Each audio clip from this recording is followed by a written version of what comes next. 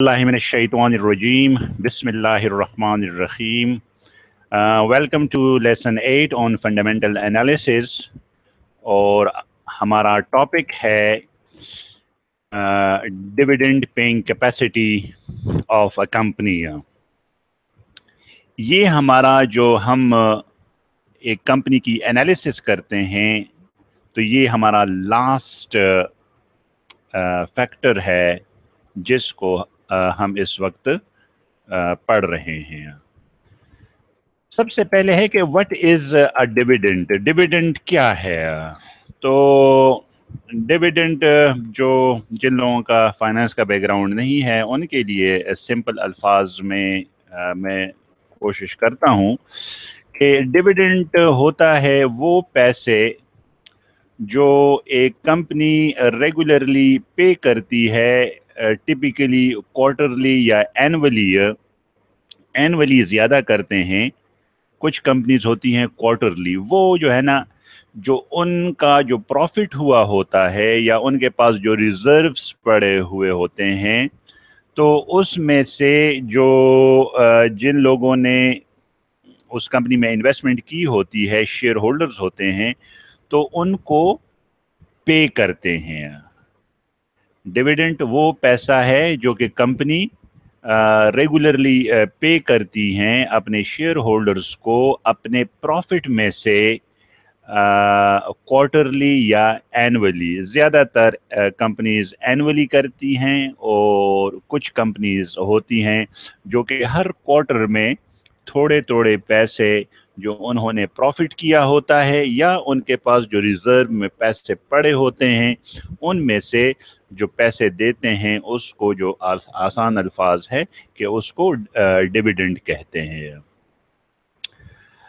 Dividend के लिए हम दो रेशोज़ यूज़ करेंगे जिसमें हम देखेंगे कि जी कितनी कंपनी जो है तगड़ी है डिविडेंड पे करने में। तो हमारा एक रेशो होगा डिविडेंड यील्ड। डिविडेंड यील्ड हमारा एक रेशो है और दूसरा रेशो हमारा है पे आउट रेशो। ये दो रेशोज़ हम डिविडेंड कैपेसिटी किसी कंपनी की मालूम करने के लिए हम ये दो चीज़ें पढ़ेंगे। डिविडेंड यील्ड और पे आउट रेशो, इस पे मैं थोड़ी सी बात करूँगा। और एक चीज़ है कि पहले बताए थे ये दो जो हैं ये भी हायर इज़ बेटर। जो कंपनी जिसकी डिविडेंड यील्ड ज़्यादा है वो एक अच्छी कंपनी है। एक और कंपनी जिसका पे आउट रेशो ज़्यादा है वो अच्छी है। लेकिन ये भी ना हो, पे आउट रेशो इतना भी ना हो कि आपके पास पैसे इतने नहीं हैं और आप जो है ना बांट रहे हैं। ठीक है, इसका मतलब है कि आप जो है ना कंपनी बंद कर रहे हैं या क्या वो है। तो वो हम देखेंगे कि मतलब क्या लेवल होना चाहिए पे आउट रेशो का। तो बहरहाल हम ज़्यादा डिटेल में ऑलरेडी मैं कह चुका हूँ कि जिन लोगों का फाइनेंस का बैकग्राउंड नहीं है उनके लिए मसला होगा अगर मैं डिटेल में चला गया। और हमने कंपनीज जो है उनका पता करना है कौन सी कंपनी अच्छी है कौन सी बुरी है। उसके लिए हमने सादा से अपने रूल्स वगैरह बनाने की कोशिश कर रहे हैं। तो व्हाट इज़ डिविडेंड यील्ड? तो डिविडेंड यील्ड जो है कि how much a company page out in dividends each year relative to its share price। Her company dividend दे रहा है लेकिन ये है कि जो उसकी शेयर प्राइस है उसके हिसाब से कितना बन रहा है।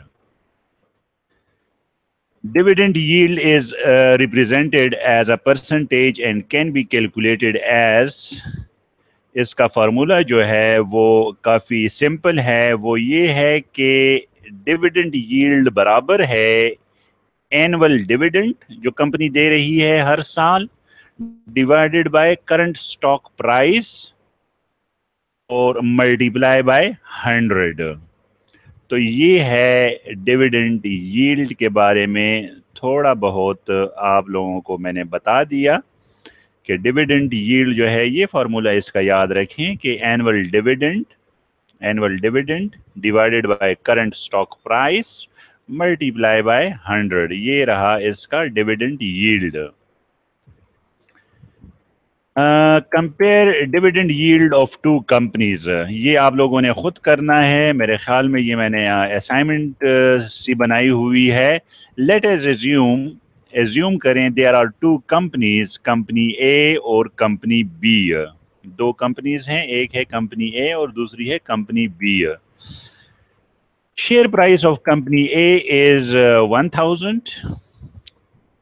शेयर प्राइस जो कंपनी ए है उसका उस शेयर की प्राइस है 1000 and share price of company B is 100। Company B जो है वो है 100।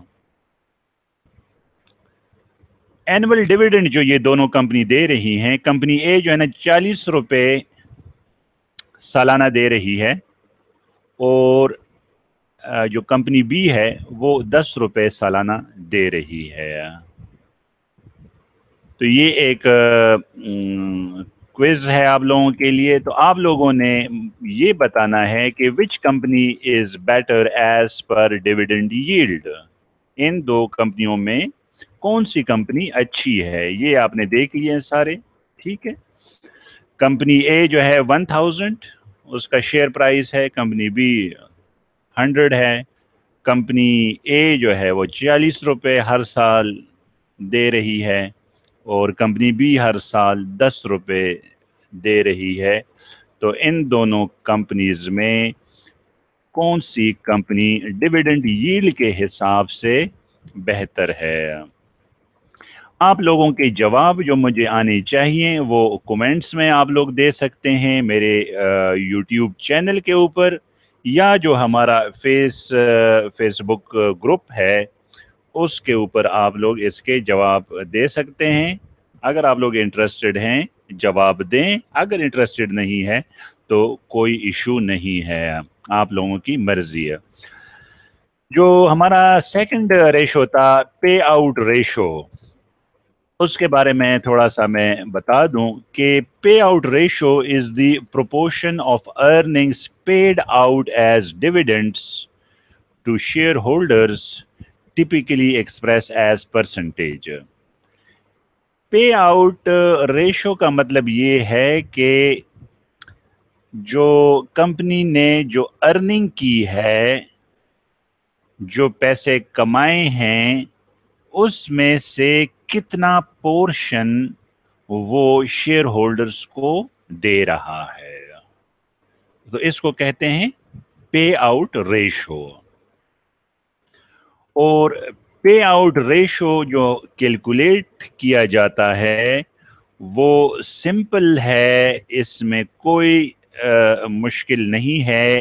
पे आउट रेशो का जो फार्मूला है वो ये है कि डिविडेंड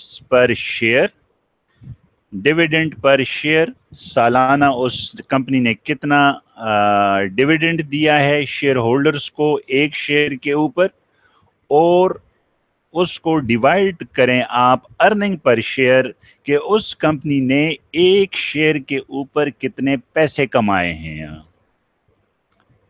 कंपनी ने एक शेयर के ऊपर कितने पैसे कमाए और उसने फिर जो या एक शेयर के ऊपर पैसे कितने कमाए और एक शेयर के ऊपर डिविडेंड कितना दिया, ये है पे आउट रेशो। तो रेशोज जो अब तक हम डिस्कस कर चुके हैं वो मैं दोबारा रिपीट कर रहा हूं, ये सारे आप लोग देख लें। ये तीन जो थे हमारे financial strength of a company के लिए थे, फिर नेक्स्ट जो थे प्रॉफिटेबिलिटी के लिए थे, वो ये चार हो गए, और उसके बाद इफेक्टिवनेस के लिए ये रिटर्न ऑन इक्विटी हो गया, रिटर्न ऑन एसेट, اور ریٹرن آن انویسٹمنٹ. یہ ایفیکٹونیس کے لیے ہم نے یہ 3 کیے تھے. پھر ہم نے ایفیشنسی کے لیے asset turn over, inventory turn over اور ریونیوز پر امپلائی اور نیٹ انکم پر امپلائی، یہ ہم نے کیے تھے یہ 5.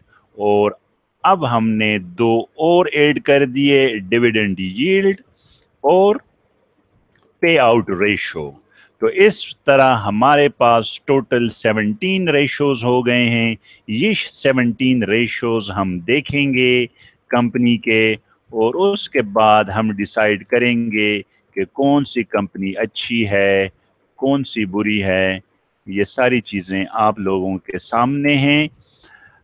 یہ ساری چیزیں اویلیبل ہیں ویب سائٹس پہ.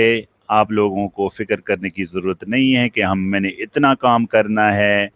ویسے جب یہ ویب سائٹس وغیرہ نہیں تھے، جو وارن بفٹ وغیرہ ہیں وہ تو یہی کہتے تھے کہ جی ہم نے جو فائدہ کیا وہ ہم یہی چیزیں جو ہے دنیا جہاں کے رپورٹس جو کمپنیوں کے ہیں وہ ہم پڑھتے تھے اور اسی سے ہم نے پیسے کمائے ہیں. لیکن اچھا ہے آج کل سہولت ہے، یہ ساری چیزیں ہمیں اویلیبل ہیں تو کوئی ایشو نہیں ہے. میں آپ لوگوں کو یہ ساری چیزیں دکھاؤں گا. تو thank you very much for watching this video. اللہ حافظ.